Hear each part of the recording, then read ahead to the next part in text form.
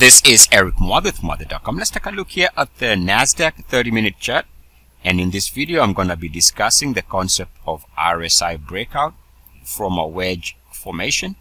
In other words, we're going to be taking a look at this breakout here based on the prior RSI highs. So there's a line right there, which is this breakout entry here, this gap up. Now, you can find more information, so I'll save some time. There's going to be a link in the playlist, a link in the description of the video with this playlist, and you can take a look at this concept in detail. So check the description of the video for more information. Alright, so again, let's draw this wedge. There's a wedge here where the RSI was squeezing.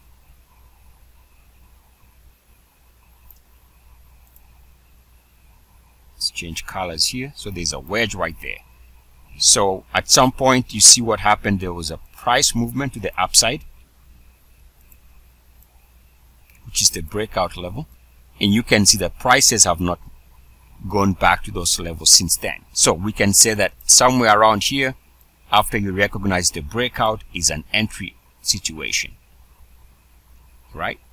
Now, what we're going to do is actually confirm that those lines were legit. And it's a very simple process. I'll show you how you can use the same lines again. So remember, the first line was the RSI topside, like that, and then there was the RSI bottom side support or downside support. Now you might think that that's all these two lines are going to give in terms of this entry here with this wedge breakout, but actually from a small time frame trading, intraday trading, what we're going to do is we are actually now going to take the same line and extend them. You can see here, take the other line and extend it. And you see where those two lines intersect is exactly where we get the next pullback from a swing trade perspective, right here, based on the two lines offering backtest support. Hope that makes sense.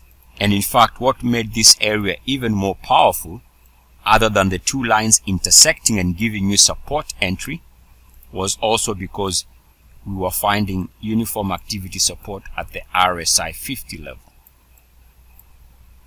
In fact, if I remove the lines now, we can see that we found support just above that RSI 50 level. So you combine the previous lines of support plus RSI 50 support, and there was a swing trade to be had right here, which is exact how this has played out.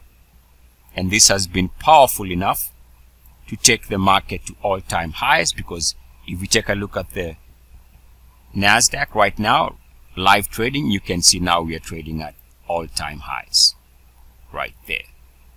Now, of course, I should add, since we can actually do this, is don't forget that the buy signal from the 30-minute was more consistent with the uptrend, which is higher. Why? Because the RSI for the NASDAQ was trading above 69.1. The RSI for the NASDAQ on the daily was creeping close to RSI 69.1. And more importantly, we can see that on the monthly, the RSI has been trading above 69.1 since late 2019. So all the indicators in terms of strength were pointing higher. And so when we see that pullback on the 30-minute chart coming and confirming support on a small time frame setting, given that the big picture was showing RSI strength, then this was clear indication that the best way to have played this pullback area here from a short-term trading was to prepare yourself for a move to all-time highs. Check the description of the video for more information about the wedge or Swedge breakout. This is Eric Muathe with Muathe.com. As always, good luck, peace, and blessings. ESPSM. Oh, and before I actually sign off here. There's one other line I can draw. Right now we see the market coming off the highs of the day. Just want to show you that you can also use this 30-minute chart to arrive at a conclusion that one can use for a swing trade opportunity. Take the previous lows. You can see that. Now you can see that this line, now I'm going to go quickly here, is where we get a resistance area and we get a market pullback of that level.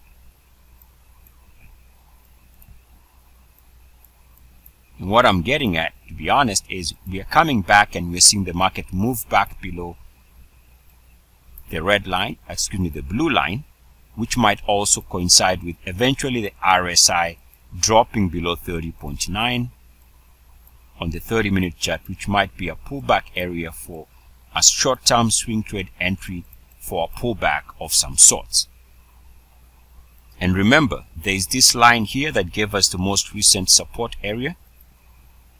Remember the line right here, which is here. What I'm going to do is extend the line again. Why?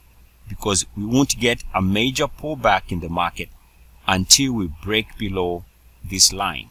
And at the same time, if that line offers support on the short term, then that's going to be also giving a swing trade for a bounce higher back to even higher highs in this market. And that's how you can use RSI line extensions for short-term swing trading. This is Eric Muathe with Muathe.com. As always, good luck, peace, and blessings. Now, for real, I am penning off. I am out. ESPSM.